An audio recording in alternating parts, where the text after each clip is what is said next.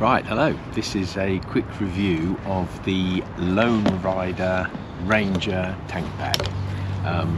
Just a bit of context, I ride two bikes, a Harley Fat Boy, would never use this on the Fat Boy ever, and a Tiger 1200 GT Pro.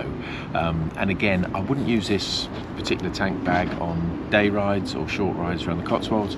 However, on a long weekend ride or on touring, absolutely superb, and I'll explain why. But firstly, what are we actually looking at in terms of the product?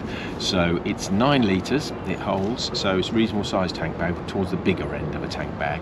And it basically comes in two component parts. So the first part is this lid here, which rises up and down with some molly straps on the top, so you can strap something else to it if you need to.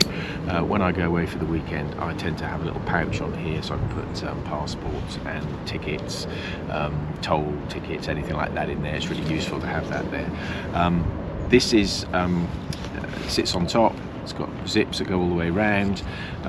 When it lifts off, if you don't need, and at the front, just to explain, it's got a magnetic fidlock buckle. So it's really useful because it's one-handed operation. Just looks like that, and you can slide it off when you want to open it. So this top lid actually comes off as well. In the top lid as well, you've got a bit of a mesh pocket there, so you've got some storage options. I tend to use this extra lid when I'm going away, particularly abroad. When you're at things like customs, you can just pop your gloves in there and pull it down, and it keeps them nice and sturdy, so you're not going to drop them when you're doing that crawl towards the customs post. But what this does do, if you need it to, is the whole lid lifts off, because even without the lid, it's still waterproof, dustproof, and pretty much bomb-proof. So again, with that off, you've just got the standard tank bag. You've got a zip across the top for any documents you want to put in the top there, and then again waterproof zips that run all the way around.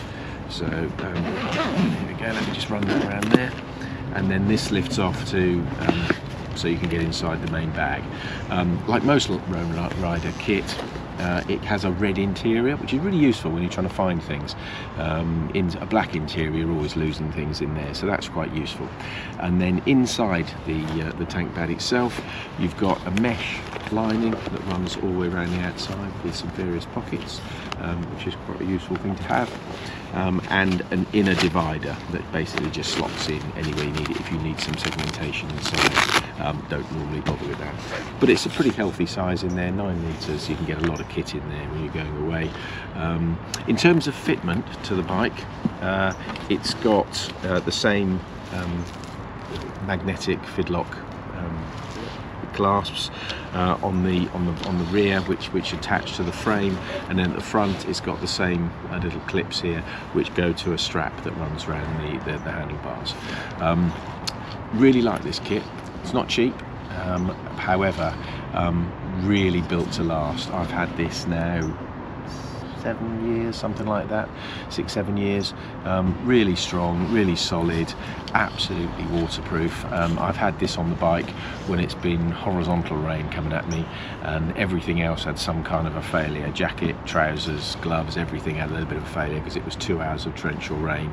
This was absolutely bone dry when you went inside. So really good bit of kit. Like this, thoroughly recommend it.